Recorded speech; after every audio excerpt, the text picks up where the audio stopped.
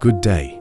Today is March 28th. Our devotion is taken from John chapter 2 verse 9. He did not realize where it had come from, though the servants who had drawn the water knew. John 2-9. Secrets entrusted to servants.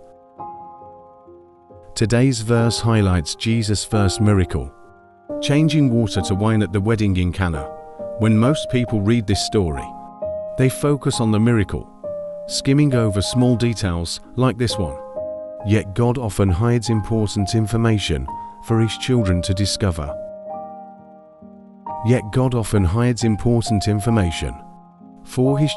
discover. Today's verse is a prime example.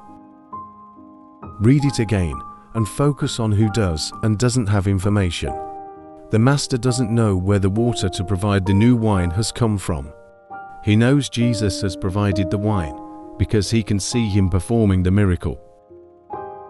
Yet the master of the house doesn't know Jesus requested the water.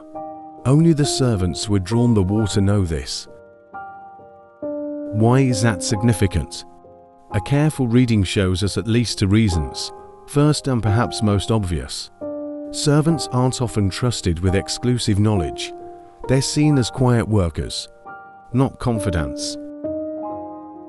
In asking the servants to draw water he uses for the miracle, Jesus takes them into his inner circle, if only for a moment. Secondly, Jesus' choice shows these servants were both faithful and trustworthy. They could have revealed their part in the miracle and out of pride, but they didn't. Instead, they were content to do as asked and enjoy Jesus' miracle with everyone else.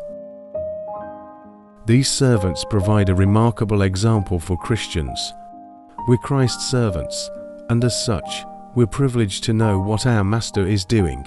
However, we won't always get the credit we feel we deserve or the significant positions other people are afforded. When this happens, it can be tempting to become prideful or bitter. This story encourages us to remain faithful, patient and trustworthy instead, so we can reap great rewards later.